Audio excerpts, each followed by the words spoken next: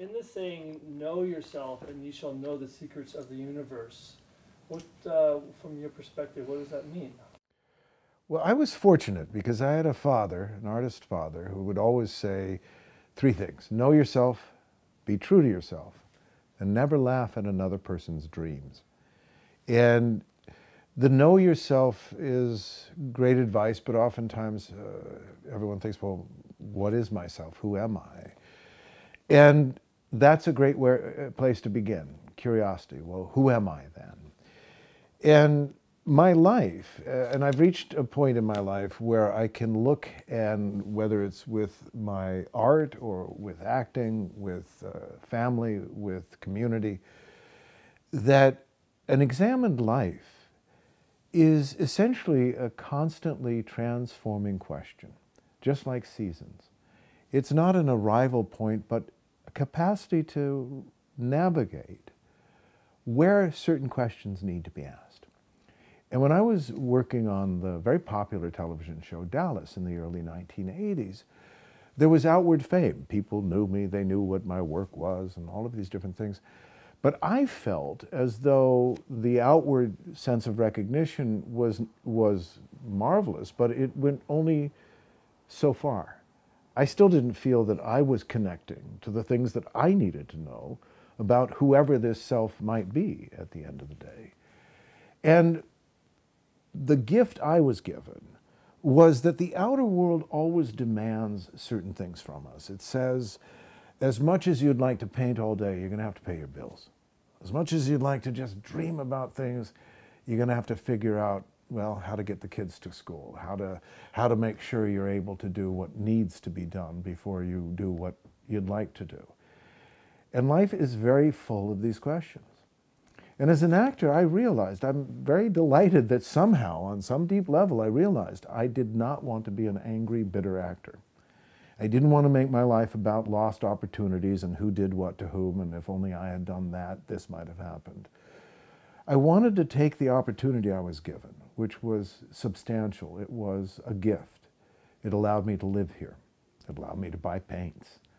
And I started to know that the questions that compelled me, which were much more, in a way, in line with the actor's questions, not the scientist trying to prove something or the religionist trying to believe something, but the actor asking, well, how do I embody these things? How do I actually know from the inside rather than the outside the qualities that I'm seeking to know?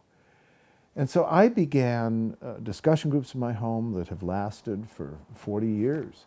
And it was and has been a gathering of creative, imaginative, thoughtful people from all different points of view and life that have met over the years because, like me, they realized that the world asks certain questions. How are you going to pay your bills? What car do you drive? Who are your friends? All of these questions that really aren't very relevant, but we allow them to be relevant because we don't realize oftentimes that we have to, like gardeners, create a space for these things to happen. They're not going to happen for us. When we're children, it kind of magically happens oftentimes. But magical thinking as an adult doesn't pan out. And this is the key to the feminine in all of this, because it's about responsible relationship. Not simply the desiring something, but the attending to something. And so the key I have found, and the keys I found, was that many of the questions that we want to know intimately, like who am I, we can't ask while we're leaning over talking to the neighbor or shaking our fists at the stupidity of those people, or why are they that way and why is this that way, because we're angry, we're taken away. So the question was, how do you create a double life?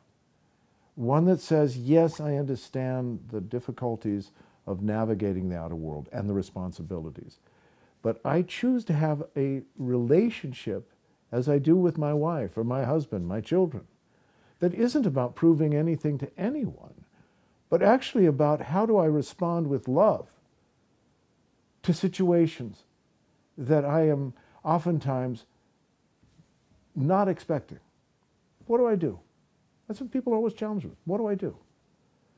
And I really feel that the creative, the imaginative, the examined life has to do with where do you feel safe Can you create a place that isn't using what you discover as a proof of anything?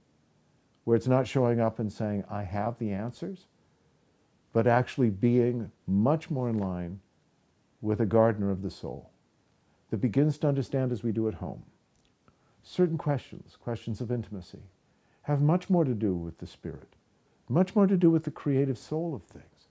Not when we're shouting at the world or the television or at the reflection of things we like or don't like, but actually when we're in that intimacy that begins to see that if things are to change, it is not to change the world, but to grow a world that I can finally live with.